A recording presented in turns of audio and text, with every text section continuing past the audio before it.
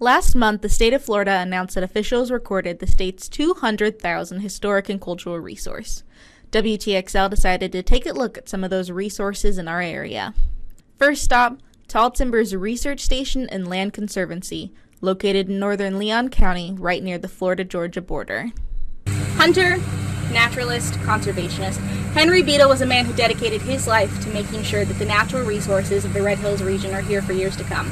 That's why upon his death, he requested that this property, Tall Timbers, be turned into a research facility. Henry Beadle had been recognized as an outstanding conservationist for leaving his property for the long-term research of wildlife management using prescribed fire. When Henry and his wife Genevieve moved to the hunting plantation in the 1920s, quail populations were low. Henry's neighbor claimed that the reason was because of government efforts to get landowners to stop controlled burns. Once fire was brought back to the landscape, the birds returned. And so the conservation efforts of our staff today are equally important with the research that is being done on wildlife here at Tall Timbers. Next, the Goodwood Museum and Garden, a hidden historic oasis right in the center of Tallahassee. Goodwood was built, like I said, around 1840, and over time, 5 different families owned Goodwood, and many families, of course, lived here and worked here as well. While it started off as a plantation, it also had a life housing tenants in the many guest houses.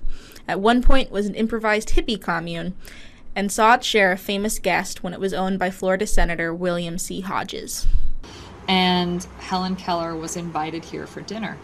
The Hodges kept a really wonderful guest book that we have today, and there's a letter from Helen Keller in the guest book that's signed by her, typed and signed by her, and thanking the Hodges for their hospitality.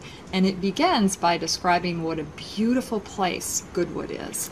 When staff first discovered the letter, the statement about its beauty gave them pause, but the letter goes on to explain that the grounds smelled wonderful because of the many plants and flowers the Goodwood Gardens are known for.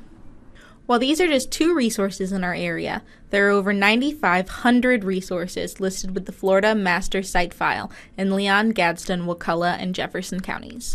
I'm Megan Vaughn with WTXL Digital.